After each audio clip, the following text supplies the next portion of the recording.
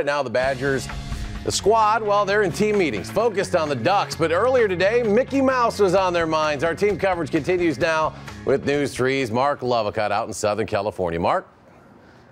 Eric, good evening and welcome to beautiful Los Angeles, California. And I mean beautiful temperature-wise and weather-wise. It is a balmy 55 degrees here right now, 8 o'clock local time in California, and it's just absolutely gorgeous day. Lots of folks outside enjoying it. Badgers were too, and it really was the perfect day for some fun. And speaking of fun, it's just what the Badger squad did this afternoon.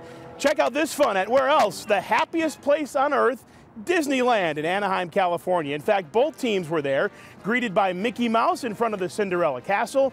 This Disneyland visit is a Rose Bowl tradition that dates back 52 years, and the players say it's nice to take a break and act like a kid between all those practices.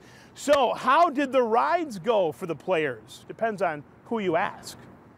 You know, I was with Russell in the teacup, and he was talking about throwing up and stuff like that, which I thought he was kidding. But when he was talking, a lot of spit was coming out of his mouth, like saliva was building up. So I made sure to stay away from him after we got off. Monty was looking queasy. He got a little weak on me, but no, I was okay. At first, it got me kind of dizzy, but I just kept pushing, and we got through it. Very nice. Well, there was a short program at Disneyland today with both teams.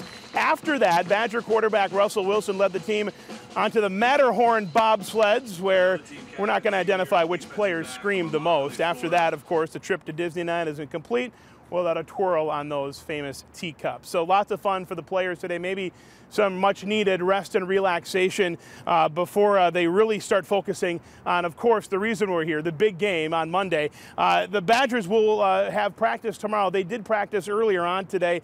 Tomorrow they will take some questions from the media. You can bet folks will be asking lots of questions. We'll have complete coverage of that tomorrow. And also tomorrow, you know, we may be 1,700 miles away from Madison, but that distance isn't stopping some pretty hardcore fans from showing their Badger love here in LA. We'll talk with those fans who now call LA home and why this trip, this Rose Bowl, is so important to them. That, Eric, and much more as we continue our road to the Rose Bowl coverage tomorrow night. Marc Lovicott, happy to be out in California. I finally got to cover that Rose Bowl he was looking forward to covering. You got it. Mark, thanks a lot.